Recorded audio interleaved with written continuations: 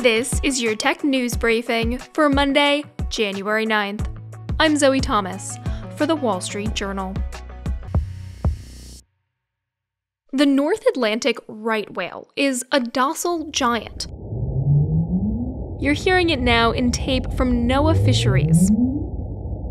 But it's endangered, and in recent years, its numbers have plunged from an estimated 481 individuals in 2011 to 340 in 2021. One cause of this is the whales can sometimes get tangled up in fishing lines, in particular ropes that connect lobster traps to buoys floating on the ocean's surface. So conservationists want to make these traps ropeless. But to do that, they'll need new technology and buy-in from lobstermen. With me to talk about the tech behind this new gear and how it's being received is our science and climate reporter, Eric Niiler. Hi, Eric. Great to have you back on the show. Nice to be here. So let's talk about how some of these technologies work. Firstly, for lobstermen, if they don't have buoys on top of the water to locate their lobster traps, how do they find the cages? Yeah, so imagine that a lobsterman has a string of, say, 8, 10, maybe even 20 lobster traps, and they're sort of all roped together. And on the very ends of these ropes are lines that reach to the surface with 2 buoys floating on top. And this marks his territory, and hopefully there'll be lobsters crawling around, and they'll smell the bait and go inside and get trapped in the traps, and the lobsterman wants to bring them up. So normally he would look for his buoy. It may have a colored marking, it may have a number, it may be just a floating jug, like a plastic milk jug, or a special design that says, okay, these are my lobsters. Well, those ropes can also get tangled around the right whales that swim through the area. So the idea is to eliminate the vertical lines that are in the water. So what they've done is they've figured out a couple of neat little methods of putting a buoy on the trap below. As the lobsterman approaches, he's going to send out an acoustic signal, which is then received by the device on the lobster trap. It releases either self-inflatable buoy, some other kind of buoy. It's going to float to the surface, and the lobsterman can then pick that up and bring in his trap line. So going from this very low-tech, just kind of, painted buoys that tell you where their cages, the traps are on the bottom of the ocean, to very high-tech, a device that inflates itself and comes to the surface. Is that what we're talking about? Yeah, it's funny. These devices were built by scientific device firms that were used to supplying scientists who are studying the oceans for whether it's climate change or chemistry of the ocean. And so they have a real expertise in getting things to work underwater. And one of the big problems is you can't really send the same kind of signals as in the air, like a radio signal, right? And you can't get an internet underwater either. It's too dense. So you've got to find a different way. So they have these acoustic signaling devices they've developed for many years for scientific instruments that are now being used to help the fishermen. And so they've been testing these for a couple years, and they've been working out the bugs.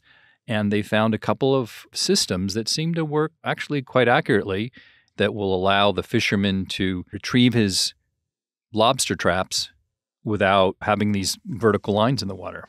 How are the people who are testing this tech, the lobstermen, the boat captains, how are they finding the tech in these trials? Some of the lobstermen feel that, it's not their fault that the whales are dying, that it's maybe they're beached for other reasons or they can't find their food. And so it is very difficult to pinpoint a connection between one person's rope and the death of a whale. And so there've been a lot of fighting back against it through lobbying and political means and so forth. On the other hand, there are also lobstermen who are looking in the future and saying, this problem isn't going to go away. If they can make it simple and easy and that I won't lose too much money, then maybe we should try this. Why are these technologies something that are being tested out now? Right. Well, for the last few years, what's pushed this technological drive really is legal action. Lawsuits filed by conservation groups in the Boston area and judges' decisions saying the federal government must protect these whales under 2 different federal laws, the Marine Mammal Protection Act and the Endangered Species Act. And so as a result, the National Oceanic and Atmospheric Administration, NOAA, has devised these trials for this new gear. And so this is really what's been pushing it, is these legal action and a series of deadlines to find a way to protect these whales. But what happened in December was members of Congress from Maine inserted a provision into the budget bill that would extend the deadline of any kind of action on these new rules. So we're a bit of a limbo right now. The deadline was going to be 2 years. Now it's going to be out for several years longer. And so a little bit of the impetus to get these new technologies off the ground and perfected has been taken away. I mean, apart from the political questions that remain, are there difficulties getting people on board with using these technologies? Other challenges that lobstermen might have to deal with if they take them on? Well, of course, cost is the big thing. These devices can cost $5,000, $10,000, up to $20,000, depending on each device. And lobstermen often have several hundred trap lines, and each one has got 10 traps on them. So the cost can go up really quickly.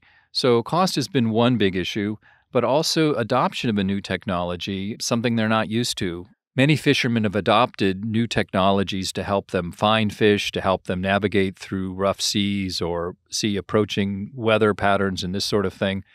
But this is really about harvesting the lobster from the water. And for some part-time fishermen, they're not willing to pay that cost and to invest the time needed to learn how to use these devices. On the other hand, there's a small but growing group of lobstermen who are dedicated to this. They're trying them out. There are several dozen along the East Coast and all the way up to Cape Cod in Maine who are breaking some new ground. They call themselves the pioneers, and they are really working to get these devices working. They're also hoping that as NOAA goes through the regulations, that they will be allowed to fish in areas that may be closed now to other sorts of gear. So one of the ways that you can protect the whales is say, well, you can't have any fishermen, any lobstering in this entire zone unless you have what's called ropeless gear. The fishermen, the lobstermen who are figuring out how to use that gear may get a little bit of an advantage over their neighbors who are reluctant to adopt the new technology. All right, that's our science reporter, Eric Niiler. Thanks for joining us, Eric. You're welcome. And that's it for today's Tech News Briefing. If you want more tech stories, check out our website, WSJ.com. I'm Zoe Thomas for the Wall Street Journal. Thanks for listening.